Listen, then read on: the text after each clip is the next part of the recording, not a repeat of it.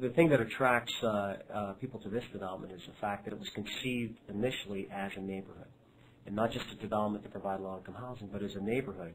It was conceived that way. It was built that way, and you know, we're 13 years later into this development, and it looks like an established neighborhood, and it's something that that was something that was, you know, again, conceived from the beginning and carried through, and you see the results.